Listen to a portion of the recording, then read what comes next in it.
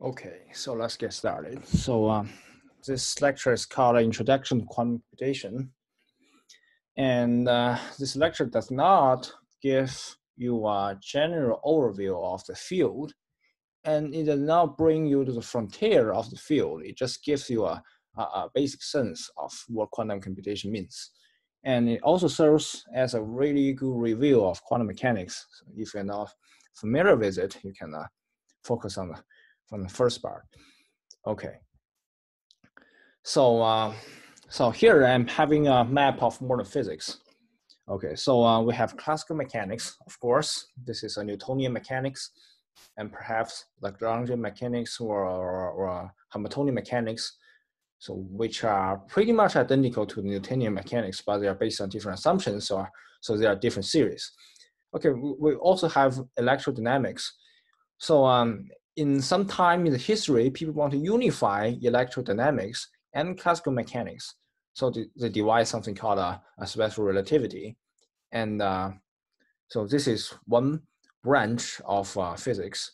And also, Einstein wanted to merge Newtonian gravity with special relativity. So he proposed that our space-time we're living in is a curved space, and we have something called a general relativity. And also in the other branch, we have something called quantum mechanics. So when we are moving into the really small scale of matter, we are facing a really different set of laws. So we want to devise some really different principles governing these laws. So these things are called quantum mechanics. Okay, so we somehow we want to merge quantum mechanics with special relativity, and because when we accelerate a particle to a really high speed, it has really high energy, right? So this is special relativity, but when you have a really high energy, the particle number is not conserved, right? We have different number of particles. So we can propose another theory. It's called quantum field series. It says that fundamental interactions and fundamental particles are actually excitations of quantum field or quantized field. Okay, so and another effort nowadays is we want to merge general relativity and quantum field series called a grand unifying theory, as you know, and some candidates are string theory or loop quantum gravity, things like that. Okay, so the physics, or the most fundamental physics, is the high energy physics or the elementary particle physics. It basically uses quantum field theory and perhaps some statistical mechanics. Okay, and the field we are facing in this course is called condensed matter physics. It deals with a large number of particles, and when the particle number is so large, we cannot use a set of rules that is used in high energy particle physics. Okay, we have to devise a lot of new toolbox, like statistical mechanics combined with quantum field theory, combined with quantum mechanics, and other lot of stuff, maybe topology, maybe other things from ADS-CFT, from the string theory, to deal with the large number of particles. And this is very different. And this is one of the most promising fields nowadays in physics. And we also have biophysics. We combine biology and physics, right? We use techniques from classical mechanics and statistical mechanics and quantum mechanics, maybe quantum field theory. Some people say it. I don't know how, but they somehow use quantum field theory in biophysics. And we also have plasma physics, which is basically classical mechanics, electrodynamics, statistical mechanics, and perhaps something called linear dynamics, which is originally from classical mechanics, and it's a really promising field. And this is what physics is all about in these days. Maybe there are some other subfields like AMO or some many fields, really interesting. So all the ideas we are going to talk about is from quantum mechanics. Okay, so quantum mechanics serves as a really essential part of most of these series we're using today. Okay, so we want to show that how a theoretical idea from quantum mechanics can be directly turned into something that is usable and we can just make calculations using quantum mechanics. It's really interesting. Okay, so let's have a brief review of quantum theory. So by the end of 19th century, people found that classical mechanics, namely Newtonian mechanics and classical electromagnetism, contain serious inconsistencies. And from these inconsistencies, so when we are moving into a really small scale, we need a new set of theories called quantum theory. So there's no proof for quantum theory. So we can only say that quantum theory is not in contradiction to nature. Okay, this is really important. So when we are reaching a really small scale, everything is not continuous, it's quantized. So what is quantized? So what is quantization? So physicists are somehow obsessed with cats, right? You have heard of the Schrodinger's cat, right? The cat can be either dead or alive. It's a superposition of dead or alive. Okay, it's pretty interesting. So we have something called a Hilbert space, right? We have something called a Hilbert space. A Hilbert space consists of a lot of vectors or cat vectors. These things are called cat vectors. So I'm going to introduce a linear mapping that maps the Hilbert space into a complex number. So what is this mapping? The mapping is called alpha, and we take the input of alpha as C1, psi1 plus C2, psi2. Okay, so this is a linear map. And a C1, and this linear map is defined by C1 times alpha psi1 plus C2 times alpha psi2. And psi1 and psi2 are separately a variable of this linear map for all C1 in the complex space and the psi1 in the Hilbert space, of course. And we can, shorthand, we can write the alpha map using a bra. And this is a shorthand. So this bra clap with this cat goes to a complex number. This is a number, okay? So generally, you have two cats, you cannot move these cats together, but if you have a number, you can move this number around, right? So the basis of Hilbert space is given by E1, E2, and this is a basis. It's just like a basis in the Euclidean space you're living in. You have X, Y, Z, right? And these spaces are not necessarily orthogonal, right? They can be something like this. They can be something like this in a two-dimensional space. It can also span a two-dimensional space, right? But this is not orthogonal. Okay, so we can decompose psi into a psi k times ek for all psi k in C. Okay, so psi is in Hilbert space. It's in the Hilbert space. And so we can just decompose, just like we decompose in the Euclidean space, and this one is a complex number, and times a basis, right? And the basis is arbitrary. Okay, now we're going to introduce a dual basis of Ek. So the dual basis is notated by H star, the dual space, we call it dual space, and it's spanned by the basis epsilon 1, epsilon 2, blah, blah, blah, blah, blah. And this complex number was a linear map. The result of the linear map of the two bases of the basis of with this dual basis is delta function, is canonical delta function. And if I equals to j, it goes to 1. If I not equal to j, it goes to 0. Like, this is pretty straightforward. And okay, so we can just express any bra or linear map in terms of all the dual bases times a complex number and sum them over. We can also decompose this linear map into this form.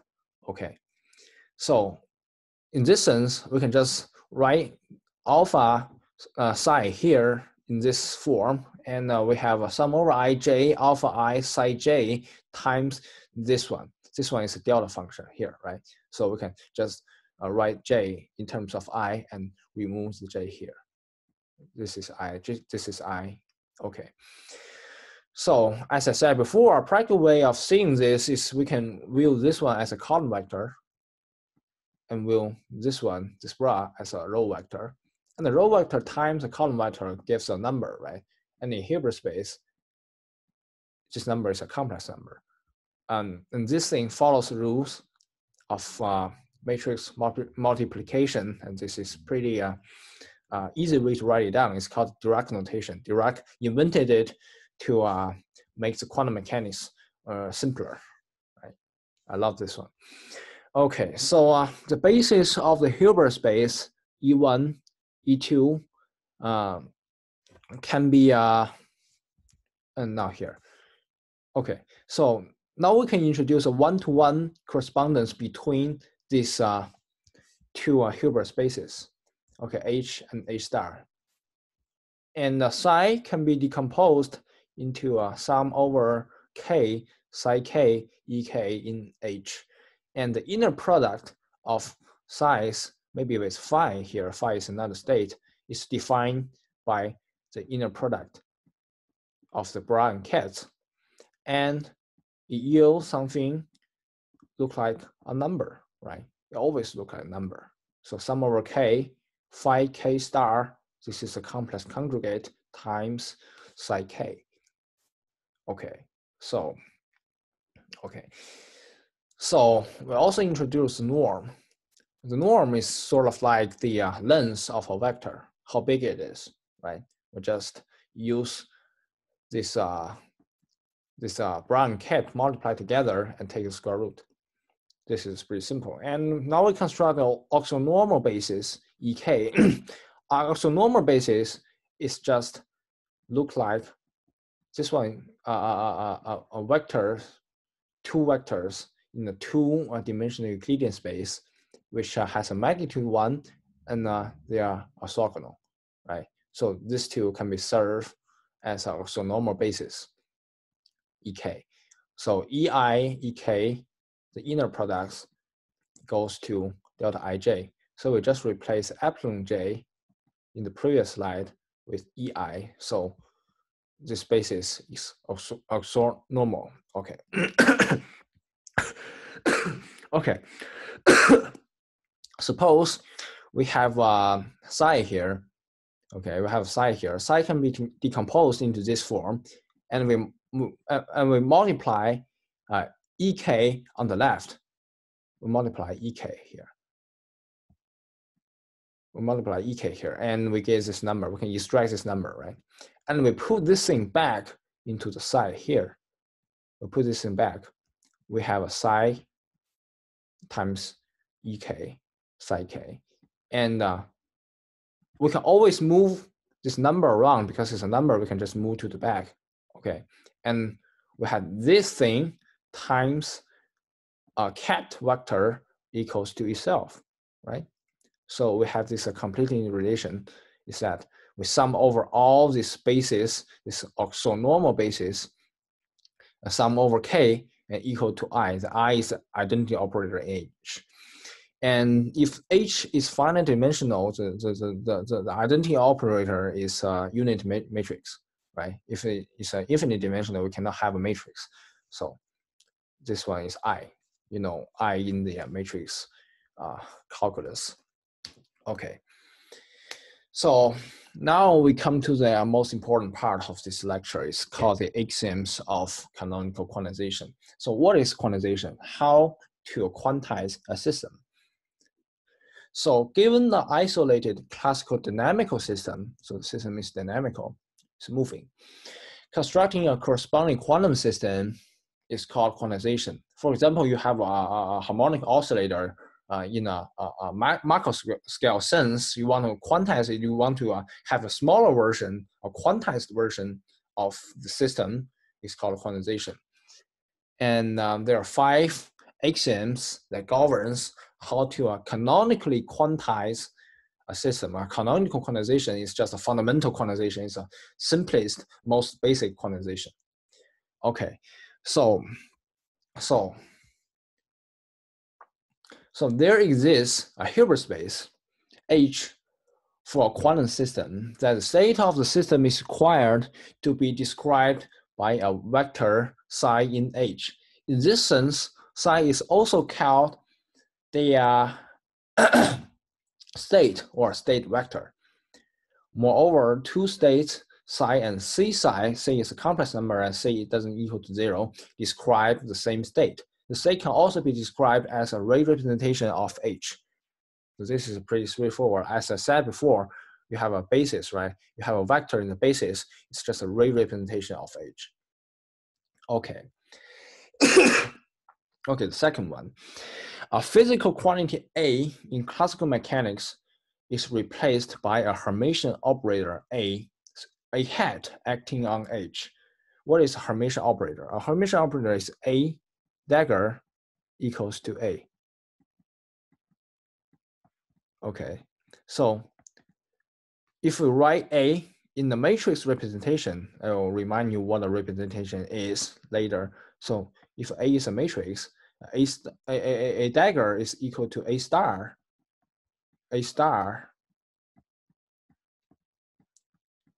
transpose.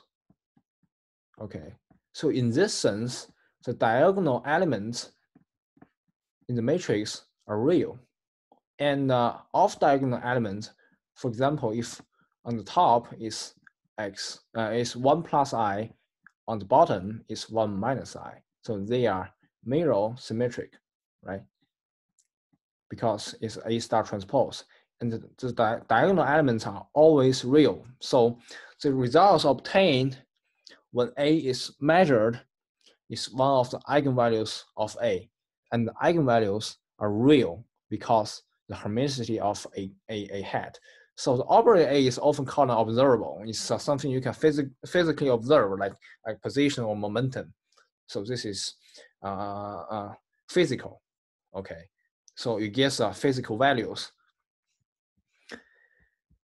And the third one is the Poisson bracket in classical mechanics is replaced by the commutator. So you always remember the Poisson brackets, right? I will now write it down here. The Poisson brackets in classical mechanics is replaced by the commutator multiplied by a number minus I over h bar. H bar is Planck constant. And so the commutator is defined by AB, commutate. You write a bracket here is equal to AB minus BA. So if this one does not equal to 0, so you cannot just measure B and then measure A, and it's different from if you measure A and then measure B. So this is the fundamental difference between classical and quantum mechanics.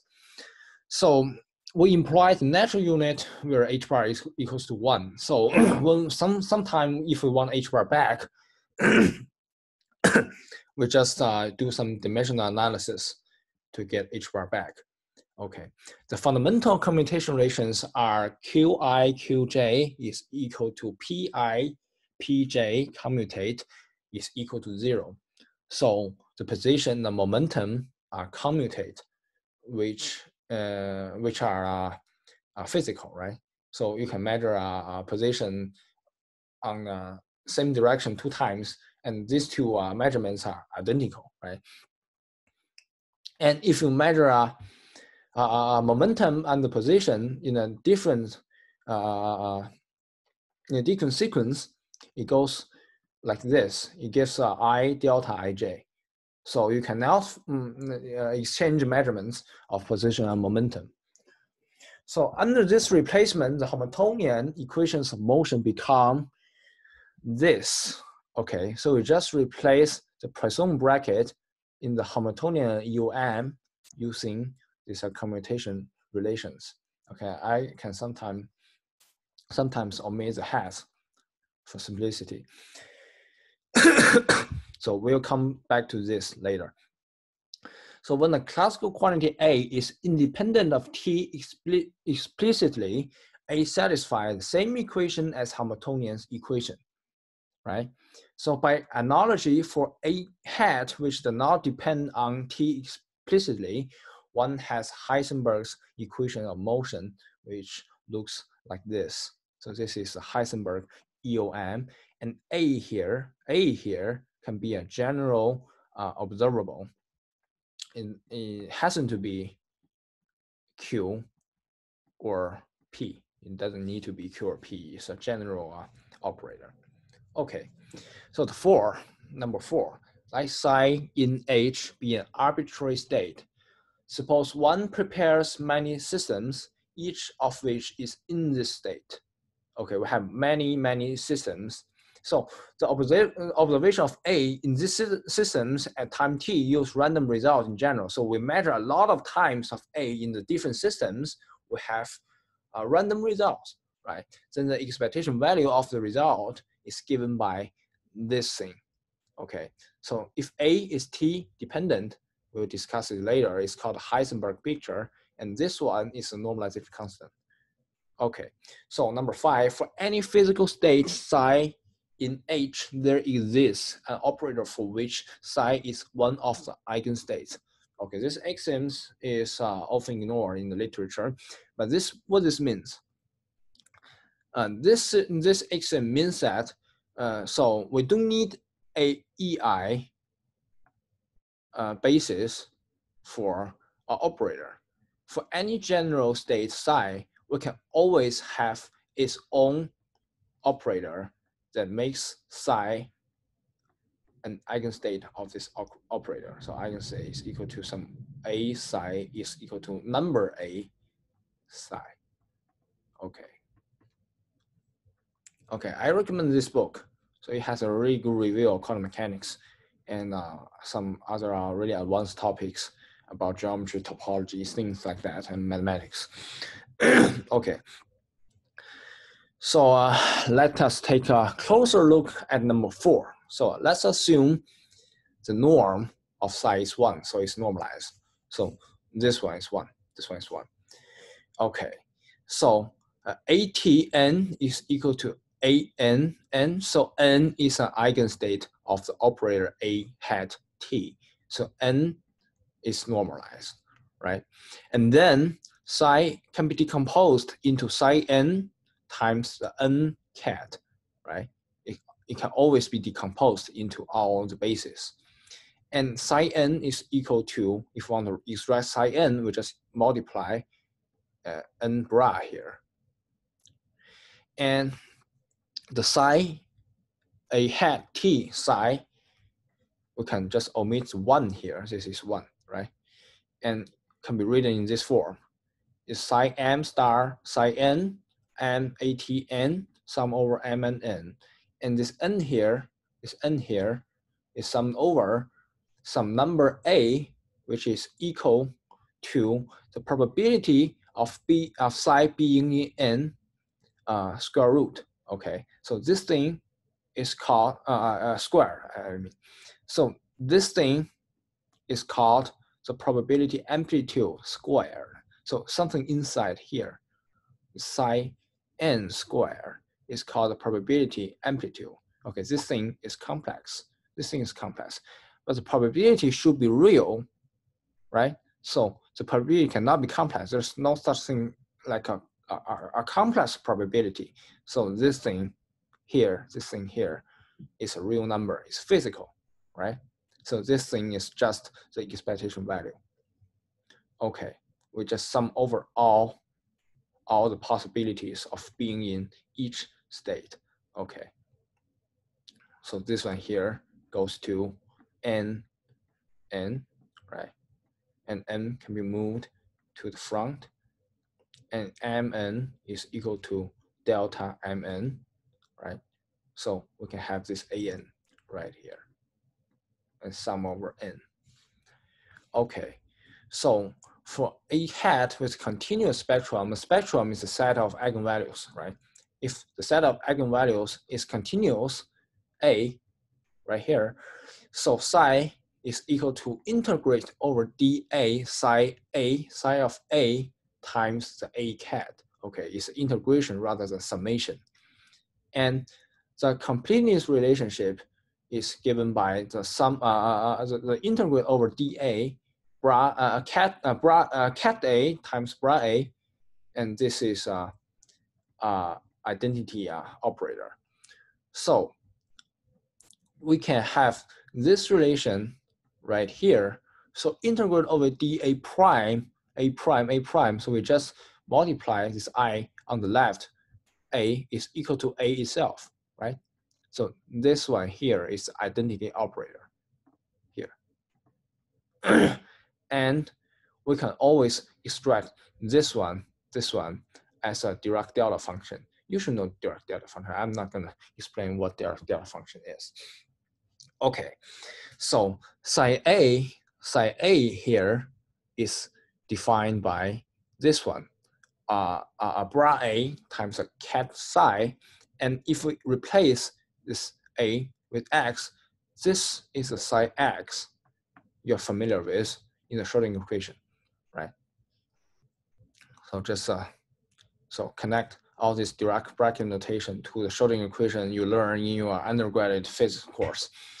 Okay, so we have this 1 here, right? We can always have this thing is always equal to 1. This is a normalization condition. And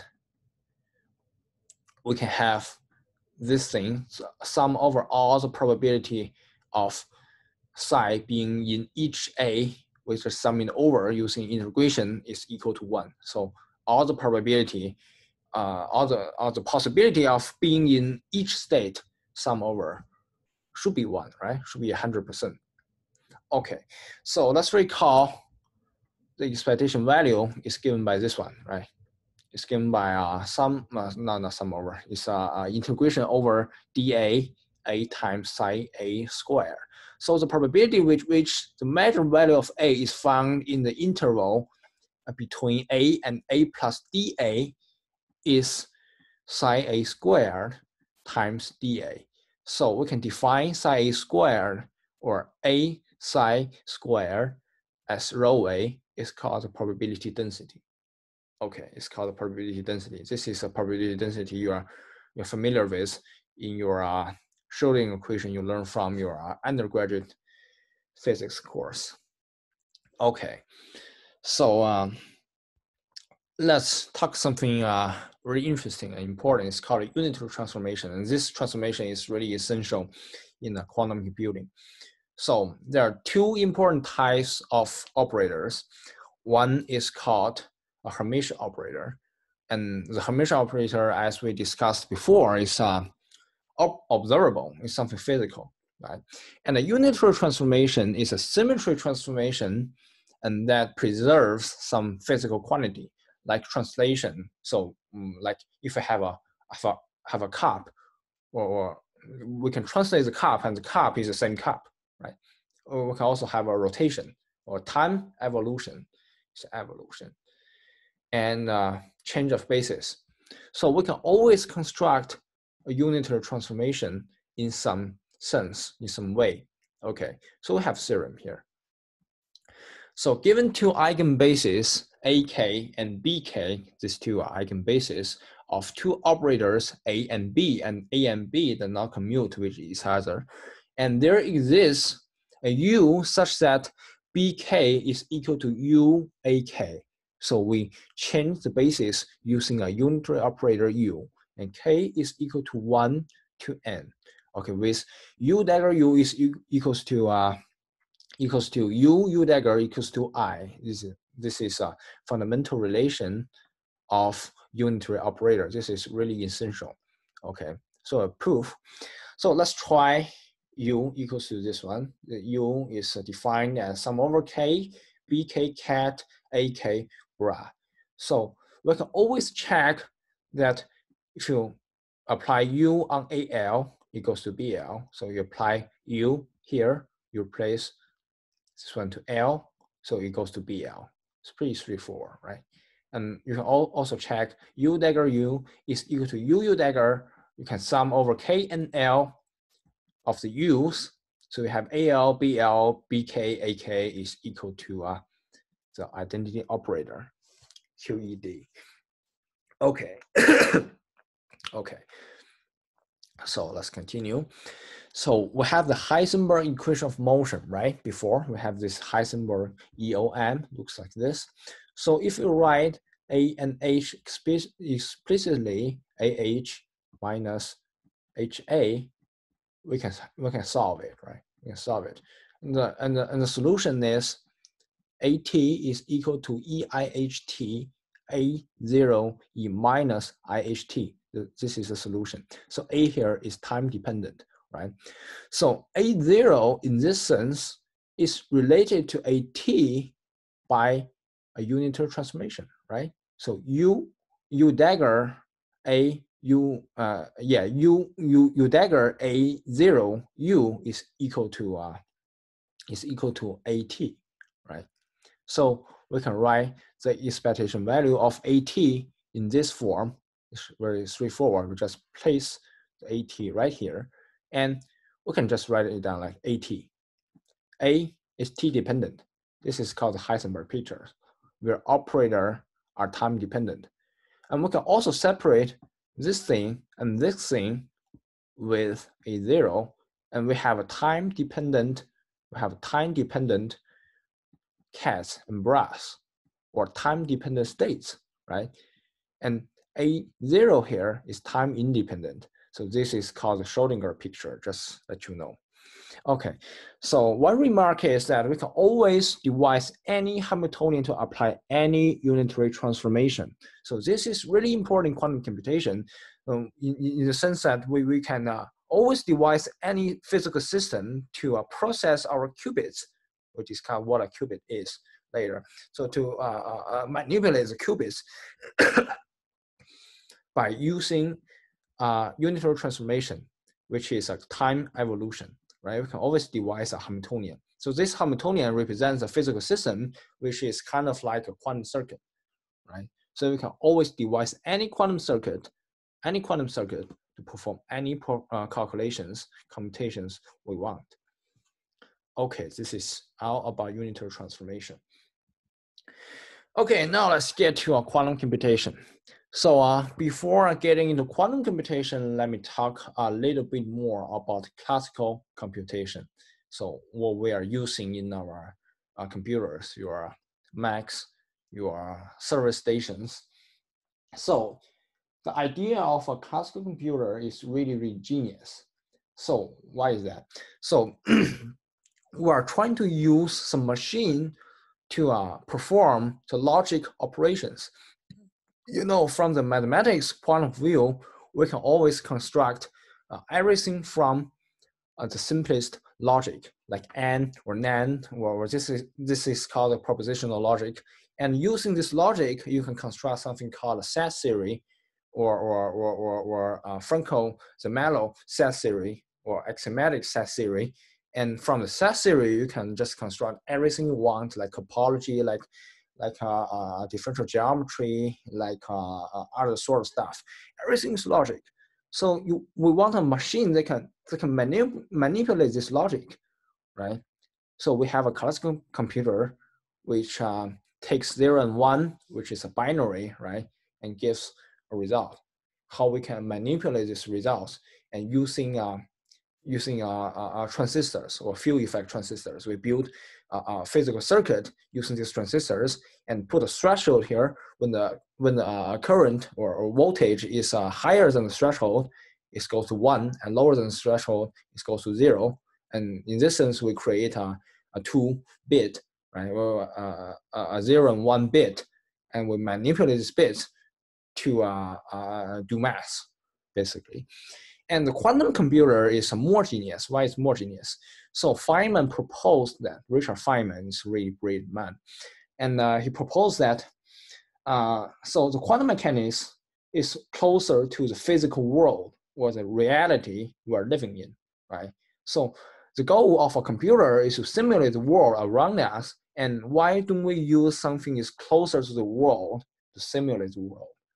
So why don't we use something quantized or quantum mechanics to simulate the world or do computations? So why not? So this is the basic idea of quantum computation. So let's get started with a very simple example. It's called quantum teleportation. This is just an example. Okay, so now we have a problem. Well, the problem is we have a girl, Alice. Alice wants to deliver a qubit psi to Bob. Okay, Alice doesn't know the qubit. She doesn't know, she didn't measure the qubit, and she can only use classical channels. So in this sense, Alice wants to communicate a qubit psi, a quantum thing to Bob using classical channels. How to do that? So what is a qubit? So there are some basic definition. A qubit is a two-state quantum system, which is a superposition of 0 and 1 state, okay, that carries information. So what can be a qubit or a two-state quantum system? Any two-state quantum system can be a qubit, right? So for example, we have spin. We have spin up, spin down. These are the two degrees of freedoms of a spin, right? And this is SU2. If you know some group theory. And you can also have a photon, right? Photon has two polarizations. So I have a question, why photon has two polarizations? It's moving in a three-dimensional space. So the reason is a photon is moving in the speed of light and it freezes one DOF. Okay, so we can have a lot of two-state systems. Well, Schrodinger's cat is a two-state system, right? A cat can be either alive or dead in the box. It's a two-state system. And also, what is quantum teleportation? Quantum teleportation is a technique for moving quantum states around. Okay, even in the absence of quantum communication channel, so we're only using classical channels like telephones. We don't use quantum communication channels like some fiber that can communicate qubit. So a quantum entanglement is that each particle of pair or group cannot be described independently of the state of the others. Okay, if you want to do something to one particle of the system, you have to do something to other particle of the system, even if the particles are separated by a large distance. So even if the particles are separated apart, if you do something to one particle, the second particle will be affected. So this is quantum entanglement. And this is really, really interesting. Okay, so we have our toolbox. So the toolbox is a quantum gate, right? We only need to use two quantum gates, or maybe some more quantum gates we'll discuss later. But for now, we are focused on these two quantum gates. It's called C0 gate and Hadamard gate. So the C0 gate just takes two qubit values, take X as an input, and manipulate the second qubit Y. And this addition sign here is called bitwise addition modulus 2. So 1 plus 1 modulus 2 is equal to 0, right? It's bitwise addition. And C can be represented using a matrix. The reason why I use this equal sign with a dot on it, is because this representation is unique. It's not unique. It is dependent on which basis you are choosing, right? So C0 operates on two qubit states, so it's a four-dimensional matrix. Okay, we also have a Hadamard gate. The Hadamard gate gives that just separates a single quantum state into two of them, into a superposition of quantum states, and is represented by this matrix, which also can be expressed in the form of Pauli matrices. These are Pauli matrices. If you have encountered spins in your quantum mechanics course, you should know Pauli matrices. And H is Hermitian, right? It's easy to prove. And H squared is equal to I. This is some property of the Hadamard gate. It's just an operator operating on one state. Okay, so let me introduce another rule. It's called the general Born rule. You may heard of it, the Born rule. So a n+1 qubit system psi is equal to alpha 0 times phi plus n plus beta 1 times phi minus n. So this case is normalized, right? The alpha square plus beta square is equal to 1. And the phi here are generalized normalized state for n qubits. So psi is n+1 qubit, right? Phi plus minus is n qubit.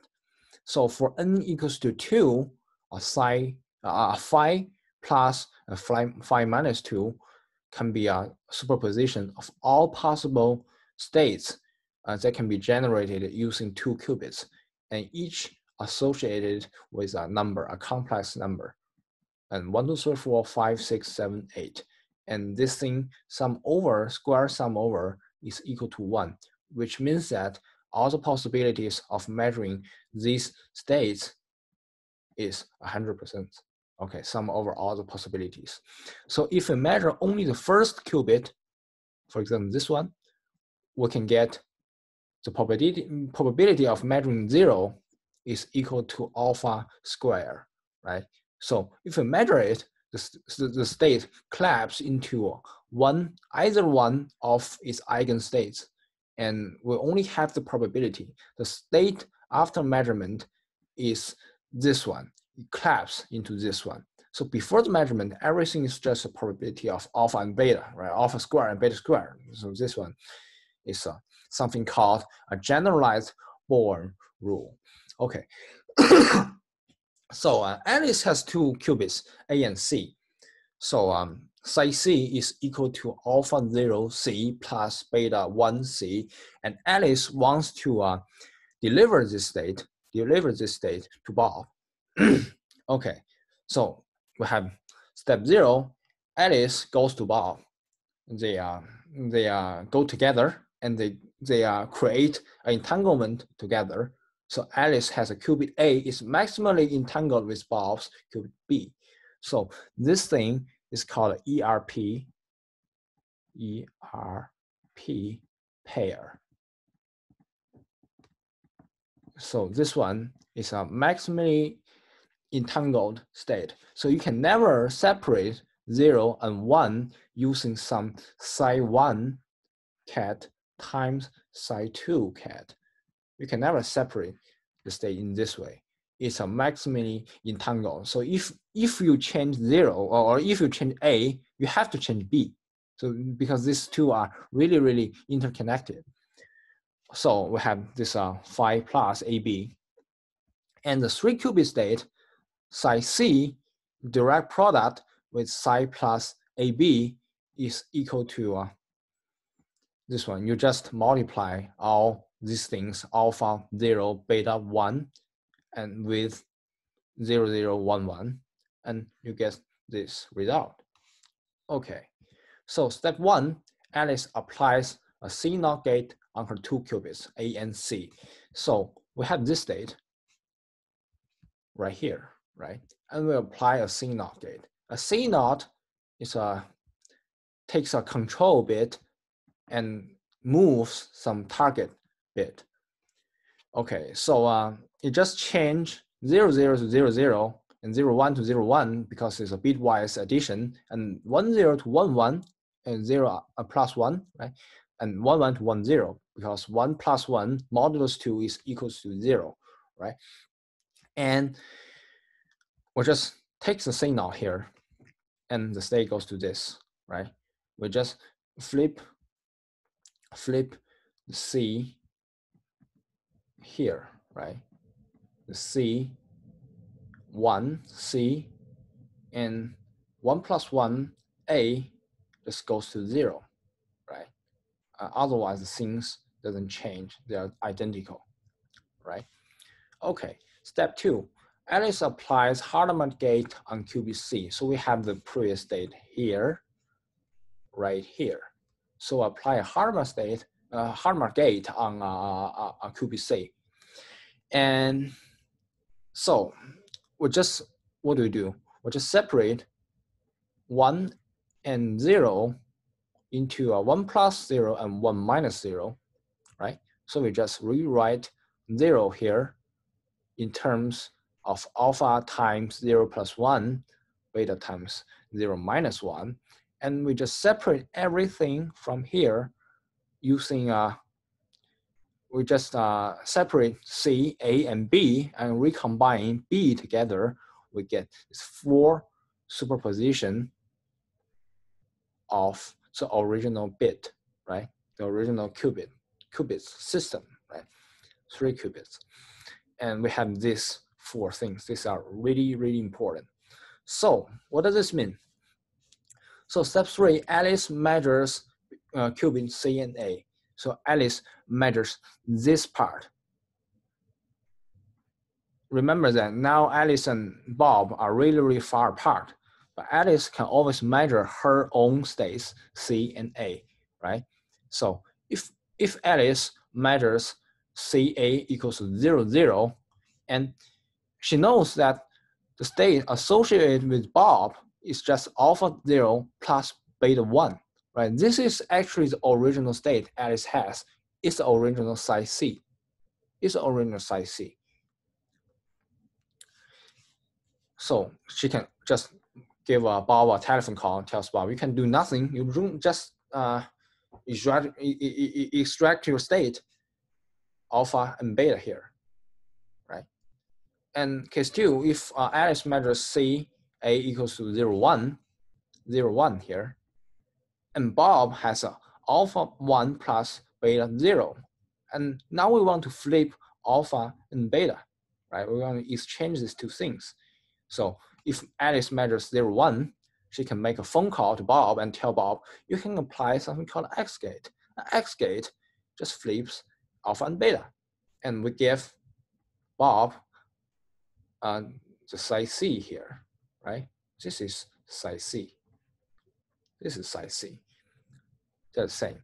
Okay, if we have, in case 3, if Alice measures 1 and 0, if Alice measures 1 and 0, what do we have here? We have alpha 0 minus beta 1, right? We want to flip sign of beta, right? So Alice can make a phone call to Bob, say, you can just apply a Z gate. And Z gate just flips the sign of beta. And we give alpha plus beta, right? In case 4, if Alice measures 1, 1, and Bob gets this one, right? Bob gets this one. And Alice make a phone call, and Bob applies both X and Z, and what we have here is alpha 1 plus beta 0, which is the original state we want to get. So this is quantum teleportation. So this gives you a sense how we can manipulate all these qubits, and get the results we want. And the next example, we are going to talk about the quantum computation, which is much more interesting than this example. Okay.